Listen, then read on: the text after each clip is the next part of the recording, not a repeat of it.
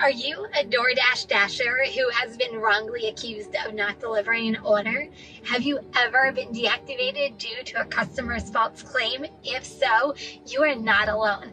Many DoorDash customers are outraged by this new feature that prevents them to claim an order that wasn't delivered, even when it was. Let's talk about it and see what can be done to address this issue. A new DoorDash feature has customers outraged, and you might ask why.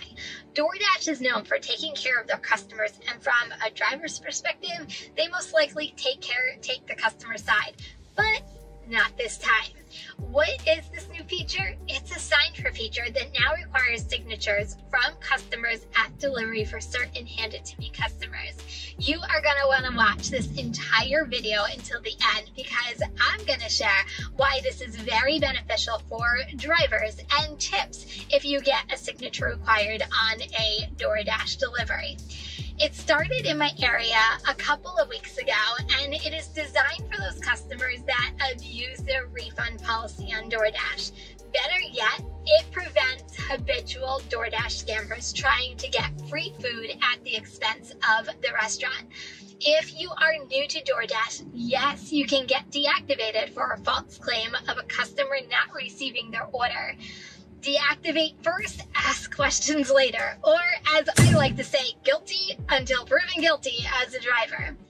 According to the DoorDash policy, and I quote, "Charges paid by you for completed and delivered orders are final and non-refundable. DoorDash has no obligation to provide refunds or credit, but may grant them in each case in DoorDash's sole discretion."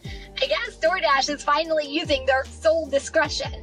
If you look at other YouTube videos, Reddit, or even Facebook, there are customers who brag that they found a hack to get free food. Their bragging has led to abuse of the system, and now they have to sign for their order. There is even a TikTok that has gone viral that generated 1.2 million views because she now has to sign for all of her orders going forward. She claimed something was missing in every order so she would get a refund and that the driver wouldn't be blamed.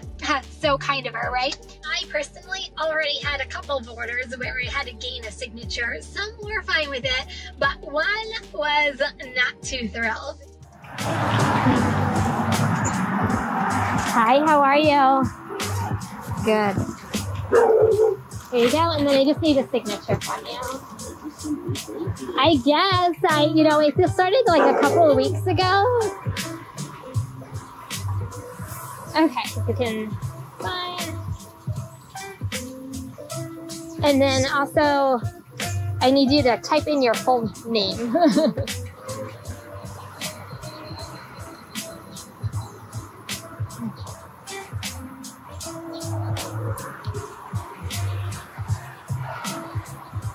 Perfect. Thank you so much. Have a great day.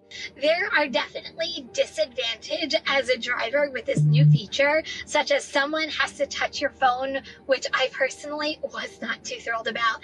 And a customer can still pretend not to answer their door, wasting your time. And who's to say they can't create another DoorDash account and still do it until their account gets flagged again? If you do get a signature required, here are some tips I've learned doing these types of orders. First, start the timer as you are arriving. The 5 minutes is bad enough.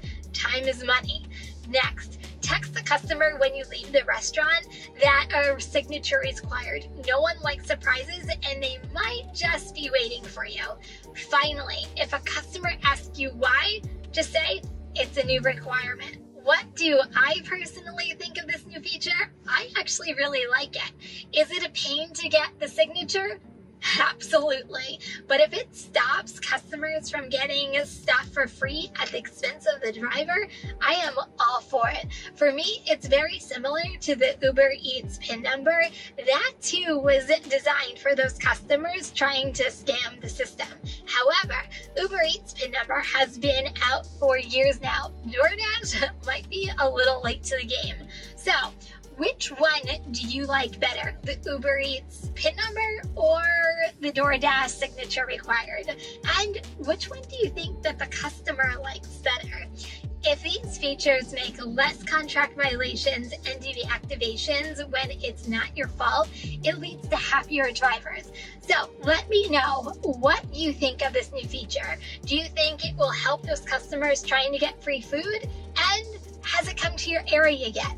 If you are looking for more DoorDash information, don't forget to check out this video and make sure you are subscribed to this channel and the bell is turned on so you know when the latest videos come out. Don't forget to hit that thumbs up. Bye everyone.